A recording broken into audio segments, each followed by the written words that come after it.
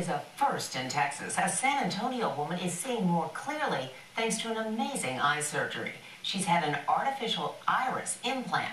Wendy Rigby has the story. If the eyes are the window to the soul, Sandy Cook has a brand new man-made shade. When she was 2 years old, she stabbed herself in the eye with a knife in a freak accident, damaging her iris. The glare problem impacts her vision. It affects my depth perception. When there isn't an iris, there's an abundance of light, so it's like someone shining a bright light into your eye. In late April at Baptist Medical Center in San Antonio, Dr. William Sponsel tried something totally new for Sandy, an experimental iris implant. This is the replacement iris, the colored part of the eye, made out of silicone. In a 45-minute procedure, the doctor cuts it to fit her eye and slips it over the pupil. It's about half the thickness of a dime. These things are very good.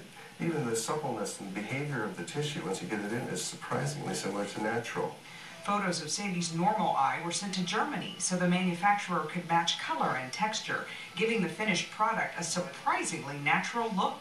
We're not just talking about the right base color, but all the little flecks, all the little rugal folds of the stroma of the iris. I mean, this is just amazing because I think the finished product here, you can't really tell, except for the fact that the diameter of the pupil is fixed.